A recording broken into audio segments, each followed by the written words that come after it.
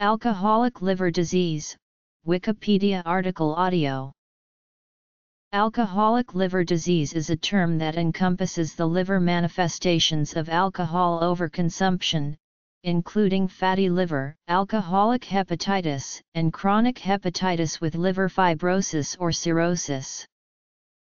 It is the major cause of liver disease in Western countries. Although steatosis will develop in any individual who consumes a large quantity of alcoholic beverages over a long period of time, this process is transient and reversible. Of all chronic heavy drinkers, only 15–20% develop hepatitis or cirrhosis, which can occur concomitantly or in succession. Risk factors. Pathophysiology. The mechanism behind this is not completely understood. 80% of alcohol passes through the liver to be detoxified. Chronic consumption of alcohol results in the secretion of pro-inflammatory cytokines and interleukin-8, oxidative stress, lipid peroxidation, and acetaldehyde toxicity. These factors cause inflammation, apoptosis, and eventually fibrosis of liver cells. Why this occurs in only a few individuals is still unclear. Additionally, the liver has tremendous capacity to regenerate, and even when 75% of hepatocytes are dead, it continues to function as normal. The risk factors presently known are: fatty change, or steatosis, is the accumulation of fatty acids in liver cells. These can be seen as fatty globules under the microscope. Alcoholism causes development of large fatty globules throughout the liver and can begin to occur after a few days of heavy drinking. Alcohol is metabolized by alcohol dehydrogenase into acetaldehyde, then further metabolized by aldehyde dehydrogenase into acetic acid, which is finally oxidized into carbon dioxide and water. This process generates NADH, and increases the NADH/NAD ratio. A higher NADH concentration induces fatty acid synthesis, while a decreased NAD level results in decreased fatty acid oxidation. Subsequently, the higher levels of fatty acids signal the liver cells to compound it to glycerol to form triglycerides. These triglycerides accumulate, resulting in fatty liver. Alcoholic hepatitis is characterized by the inflammation of hepatocytes. Between 10% and 35% of heavy drinkers develop alcoholic hepatitis. While development of hepatitis is not directly related to the dose of alcohol, some people seem more prone to this reaction than others. This is called alcoholic steatonecrosis, and the inflammation appears to predispose to liver fibrosis. Inflammatory cytokines are thought to be essential in the initiation and perpetuation of liver injury by inducing apoptosis and necrosis. One possible mechanism for the increased activity of TNF-alpha is the increased intestinal permeability due to liver disease. This facilitates the absorption of the gut-produced endotoxin into the portal circulation. The Kupffer cells of the liver then phagocytose endotoxin, stimulating the release of TNF-alpha. TNF-alpha then triggers apoptotic pathways through the activation of caspases, resulting in cell death. Cirrhosis is a late stage of serious liver disease marked by inflammation, fibrosis, and damaged membranes preventing detoxification of chemicals in the body, ending in scarring and necrosis. Between 10% to 20% of heavy drinkers will develop cirrhosis of the liver. Acetaldehyde may be responsible for alcohol-induced fibrosis by stimulating collagen deposition by hepatic stellate cells. The production of oxidants derived from NADPH oxidase N/or cytochrome P452E1 and the formation of acetaldehyde protein adducts damage the cell membrane. Symptoms include jaundice, liver enlargement, and pain and tenderness from the structural changes in damaged liver architecture. Without total abstinence from alcohol use, cirrhosis will eventually lead to liver failure. Late complications of cirrhosis or liver failure include portal hypertension, coagulation disorders, ascites and other complications, including hepatic encephalopathy and the hepatorenal syndrome. Cirrhosis can also result from other causes than alcohol abuse, such as viral hepatitis and heavy exposure to toxins other than alcohol. The late stages of cirrhosis may look similar medically, regardless of cause. This phenomenon is termed the final common pathway for the disease. Fatty change and alcoholic hepatitis with abstinence can be reversible. The later stages of fibrosis and cirrhosis tend to be irreversible, but can usually be contained with abstinence for long periods of time. Fatty change. In the early stages, patients with ALD exhibit subtle and often no abnormal physical findings. It is usually not until development of advanced liver disease that stigmata of chronic liver disease become apparent.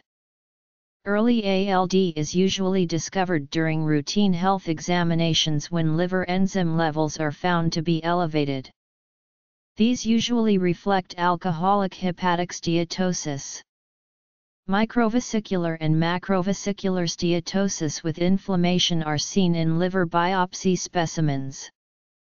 These histologic features of ALD are indistinguishable from those of non-alcoholic fatty liver disease. Steatosis usually resolves after discontinuation of alcohol use. Continuation of alcohol use will result in a higher risk of progression of liver disease and cirrhosis.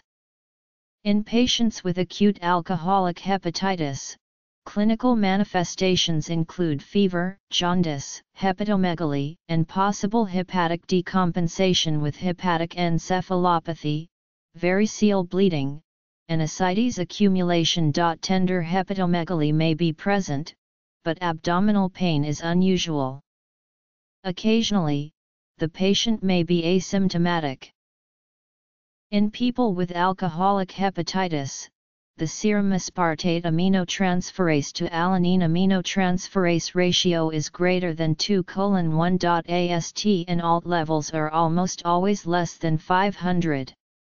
The elevated AST to ALT ratio is due to deficiency of pyridoxal 6-phosphate, which is required in the ALT enzyme synthetic pathway.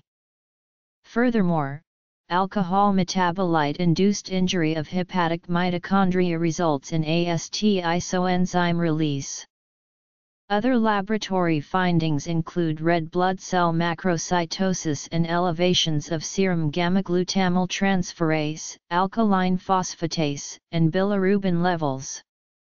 Folate level is reduced in alcoholic patients due to decreased intestinal absorption, increased bone marrow requirement for folate in the presence of alcohol, and increased urinary loss. The magnitude of leukocytosis reflects severity of liver injury.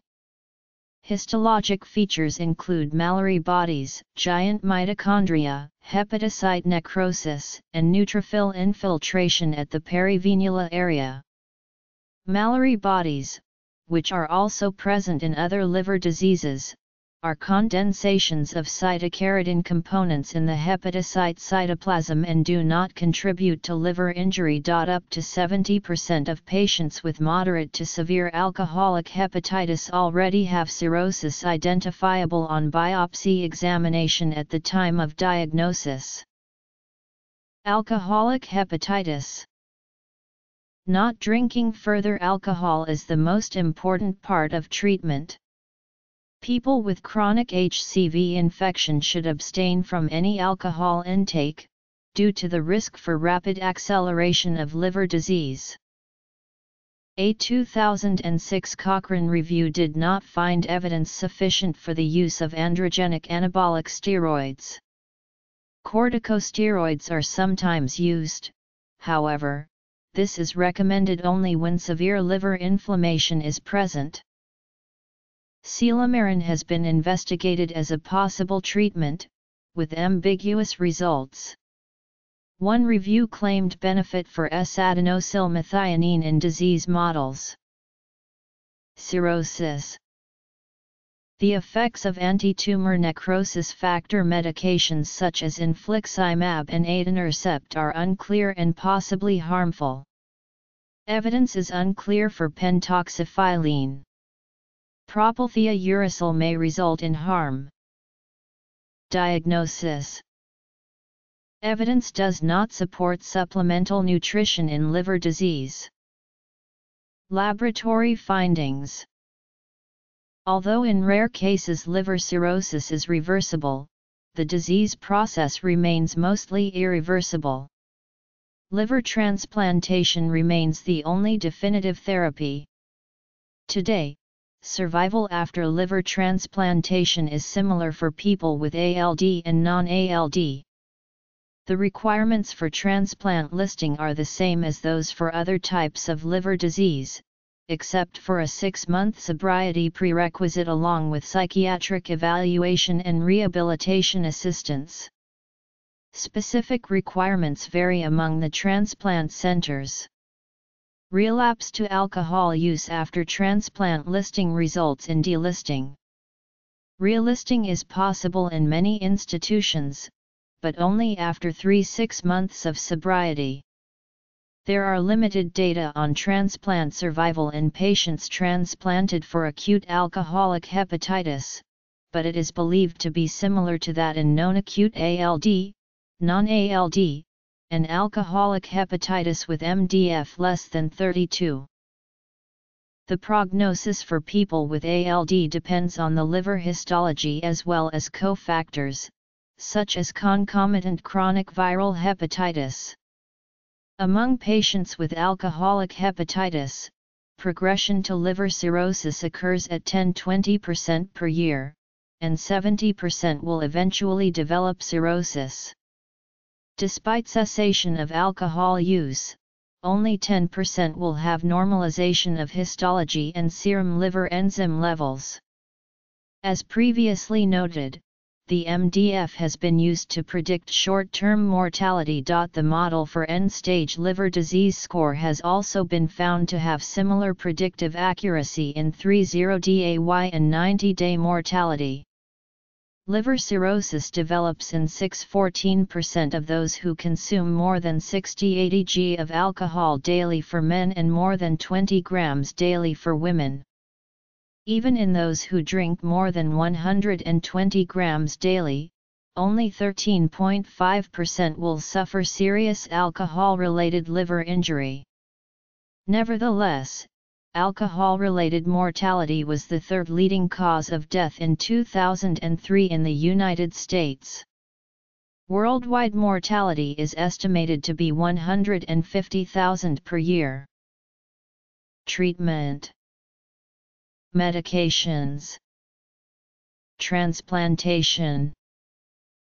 Quantity of alcohol taken, consumption of 60–80 g per day for 20 years or more in men, or 20 g/day for women significantly increases the risk of hepatitis and fibrosis by 7% to 47%.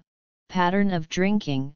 Drinking outside of meal times increases up to 3 times the risk of alcoholic liver disease. Sex. Women are twice as susceptible to alcohol-related liver disease, and may develop alcoholic liver disease with shorter durations and doses of chronic consumption. The lesser amount of alcohol dehydrogenase secreted in the gut, higher proportion of body fat in women, and changes in fat absorption due to the menstrual cycle may explain this phenomenon. Hepatitis C infection. A concomitant hepatitis C infection significantly accelerates the process of liver injury. Genetic factors. genetic factors predispose both to alcoholism and to alcoholic liver disease.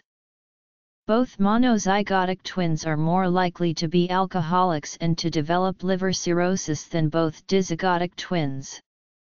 Polymorphisms in the enzymes involved in the metabolism of alcohol, such as ADH, ALDH, CYP4502E1, mitochondrial dysfunction, and cytokine polymorphism may partly explain this genetic component. However, no specific polymorphisms have currently been firmly linked to alcoholic liver disease. Iron overload, diet, malnutrition, particularly vitamin A and E deficiencies, can worsen alcohol-induced liver damage by preventing regeneration of hepatocytes. This is particularly a concern as alcoholics are usually malnourished because of a poor diet, anorexia, and encephalopathy. Prognosis.